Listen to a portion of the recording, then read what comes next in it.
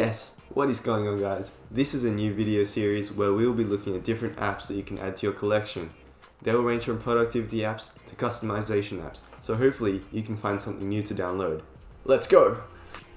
Here we have Twilight, which is an app which applies a blue light filter over your screen, so in the evening you don't need to strain your eyes.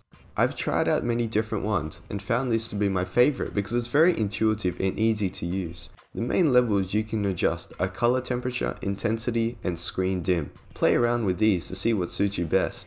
I also have a custom start and end time for Twilight, but you can automatically have it start according to the sunrise or sunset of each day. This is incredibly helpful as you don't need to open the app each time to turn it on.